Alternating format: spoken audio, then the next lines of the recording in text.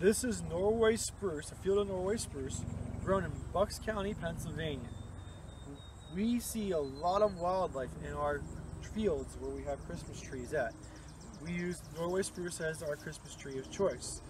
And when we see deer, the reason deer like to come through here is that in the middle of the winter, when all the corn and all the soybeans knocked out, that this gives them really good a place to hide, bed down, and be over the colder periods of the year.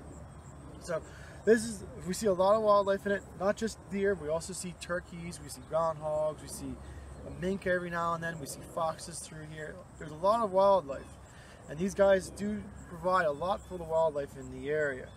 So we're going to just trim this one tree. We've through thousands of them. We haven't done many of them this year, but we're going to start this one here. It's got a couple really good things that we have to look at for taking care of spruce trees for long-term care.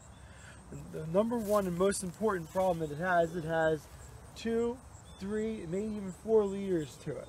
And we can't have that in Norway spruce. We need to have one leader. We need one trunk on the tree. If we have multiple trunks to the tree or multiple leaders, those trees are more susceptible to breaking and falling apart. So we have our handy dandy head shears, and we're just going to go up here real quick and give a trim to this tree to give it 1 leader. And that's kind of how I like to have it.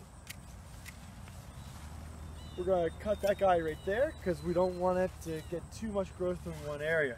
Now the reason I cut that is that if you did not cut that, all the growth would be at the top of the tree and none of the growth would be down at the bottom of the tree. So we want to cut that to encourage the growth to come out at the bottom, and that gives more habitat area for the wildlife to grow into. But since we cut the top of it, now we haven't run into a problem that if we don't trim the sides will grow out and then you'll have a weird looking tree. So we have to now go through and trim the rest of the tree to make the tree balanced. And we just go through real lightly, just tipping it, the tips of them, and that will encourage the growth to be back up towards the top of the tree. It seems kind of weird that we trim the top to make sure it doesn't grow as fast, but then we trim the sides to make sure that the top grows again.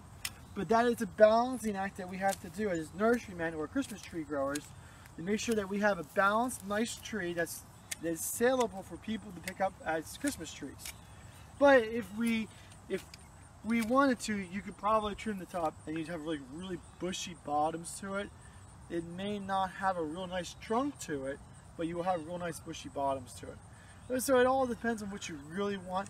But this is how I instruct my men to go out in the field to trim trees. And we do see a lot of wildlife around these guys, and it does really give a good shelter for the wildlife over the winter time. And if people are interested in these trees, they can buy them from us?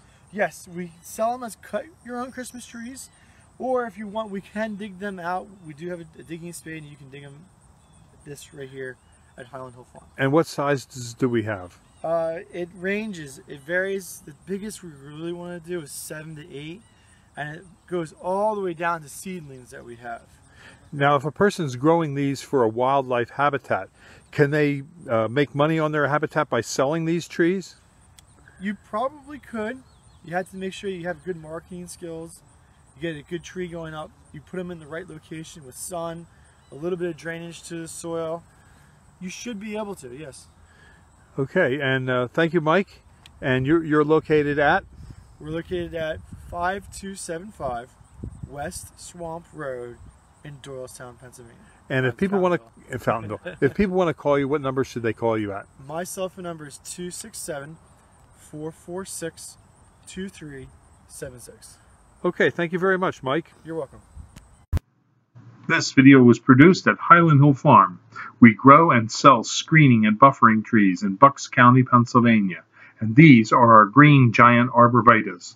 Call us for your screening tree needs at 215-651-8329.